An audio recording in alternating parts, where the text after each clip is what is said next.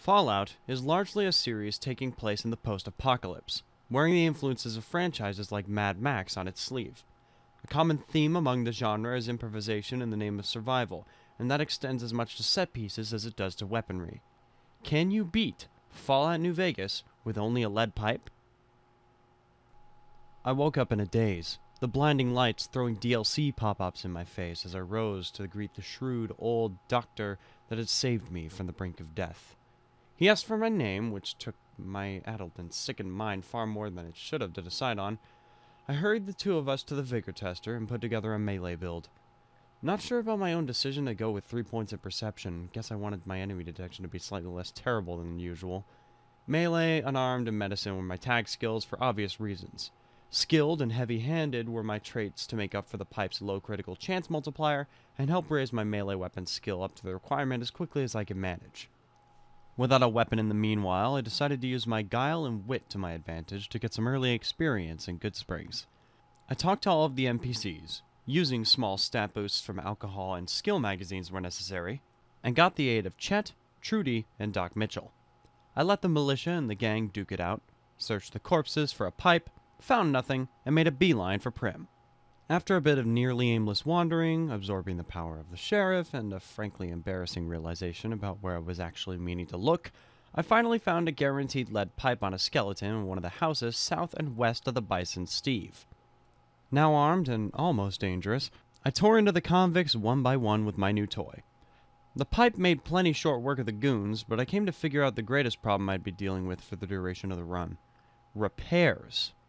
I'd already decided that I'd signed with Caesar this run, as I'd not done so in a while, and that meant I'd not always be able to rely on Major Knight, my go-to when I don't have kits or replacements, for repairs. To that end, I made a mental note to put some much-needed focus on the skill to ensure I wouldn't need to do a lot of trekking around without killing anything. That just makes bad content.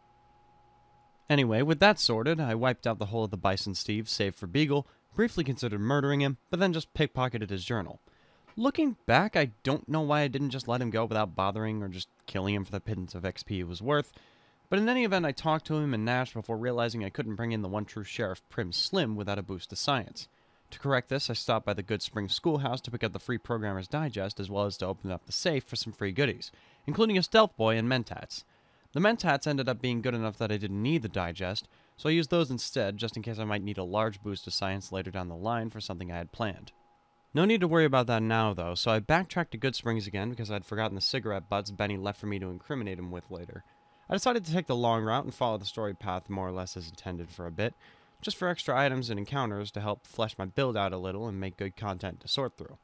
I put down a couple thugs and mantises in the Fuck You house on the road to Nipton and secured an extra lead pipe from one of the bodies. Stopping by the outpost for a quick repair for Major Knight, I picked up a couple quests to make the detour just a bit more worth my while, and also stopped by Lacey over at the outpost's rest stop for a quick restock on stims and water. A few squished ants, one dead Swanwick, a preemptive taking of the cannibal perk, and a chat with Wolpus later, and I made sure to also complete Cold Cold Heart. May as well get my Legion errand boy tasks out early. I then stealth killed one of the NCR troops for their uniform in case I wanted to ride the monorail later, and then started hoofing it to Novak. I got more than distracted on the way, bartering with a roaming trader for a single stim pack and also thinning out the bighorner population for some sweet, sweet experience. On the trek, I also ended up hearing the sound of a door opening, same bug I think Nurbit ran into at some point in one of his videos.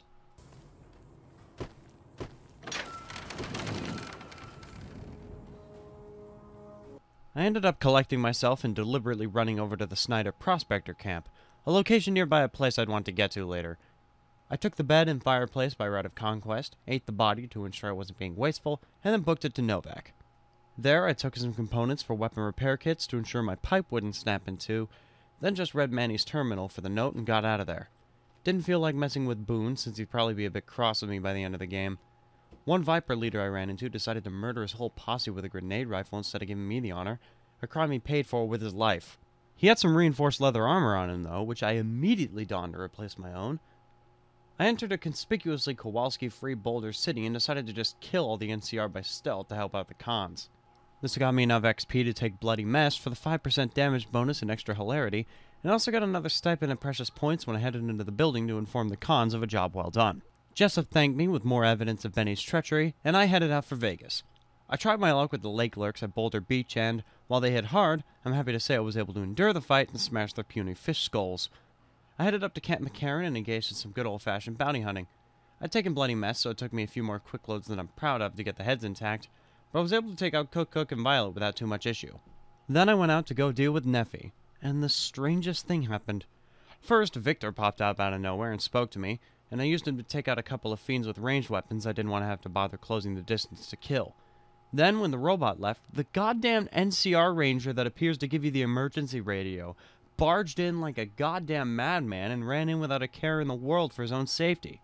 Turns out, he respawns immediately upon being killed by other NPCs, so he just kept slaughtering them of his own volition despite numerous deaths on his part. Using this once-in-a-lifetime demonstration of Kim and a non-Elder Scrolls title to my advantage, I found Neffy in the chaos and casually ruptured his vitals with my lead pipe to take both his drugs and his head.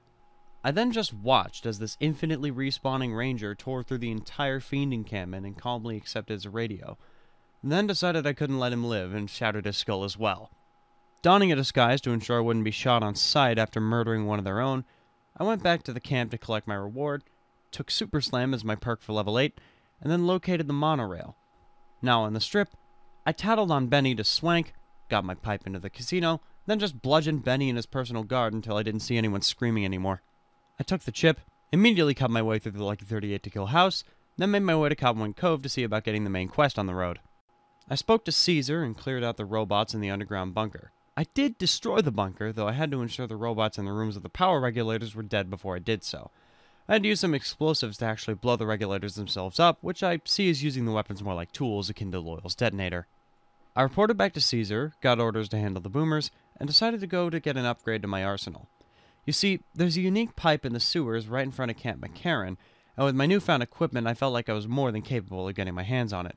After locating Blind Luke for his key, I found the sealed sewers, fought my way through some ferals, picked up some combat armor, and finally looted my prize, the Humble Cudgel, a unique pipe with extra damage and durability compared to its generic counterpart.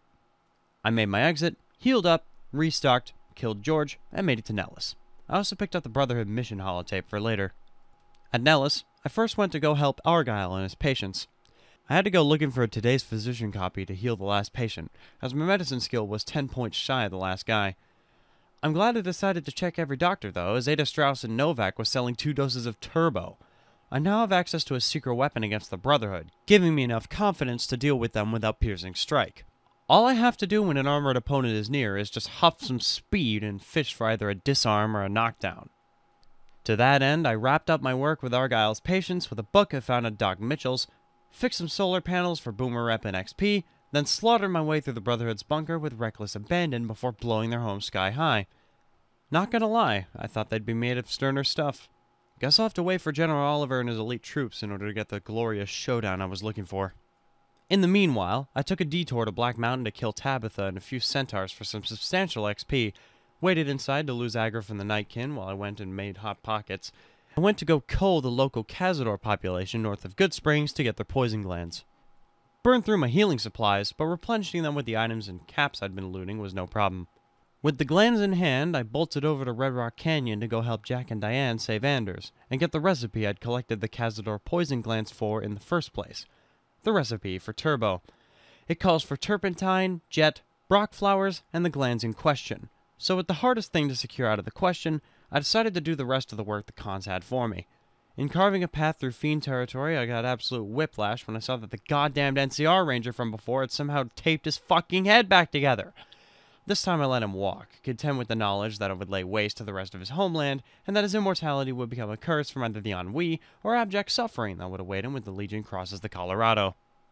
I exploded a few fiends on my way into Vault 3 and put on my con clothes to make the delivery.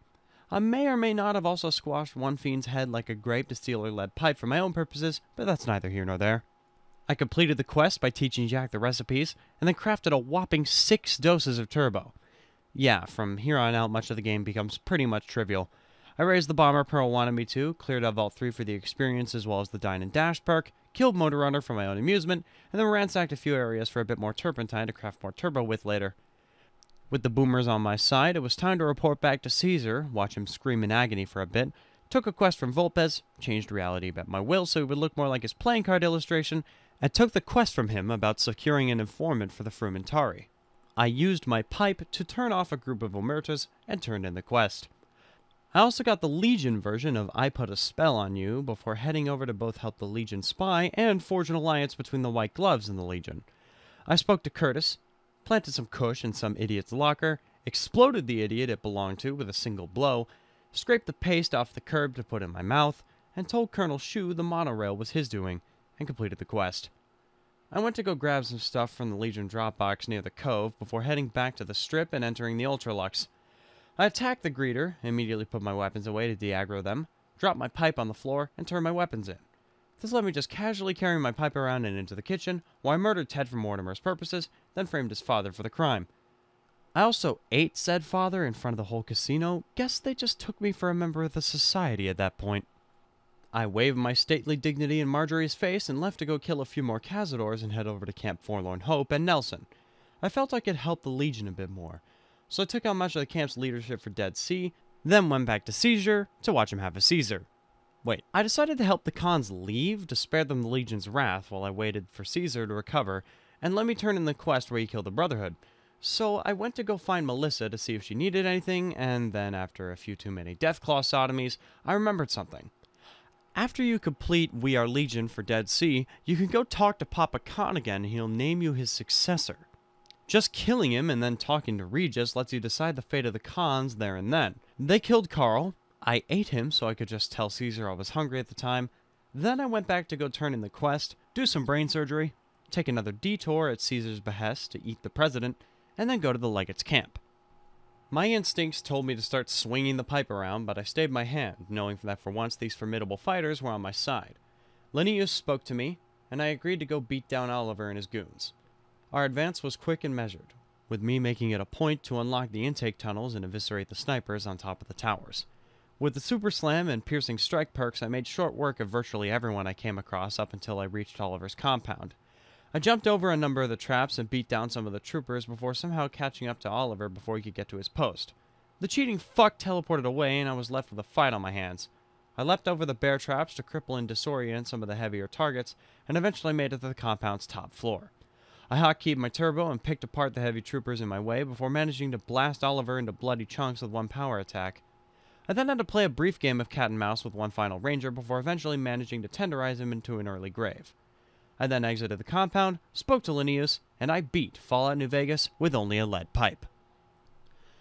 This run was a pretty entertaining romp. I'd suggest to other people trying this to tag repair from the outset. Definitely go out of your way to do so after you get like a 50 in melee weapons for a while. You want it high enough to get like a lot out of weapon repair kits, including the ones you get at the start, since you're not guaranteed to find a lot before you get jury rigging. Besides that, it's your standard melee-oriented playthrough. Just get your hands on some powerful chems and hack away at anything that moves. All that said, I hope you all had as much fun watching and listening as I did playing, and I hope to make more videos like this whenever I'm able. Ciao ciao!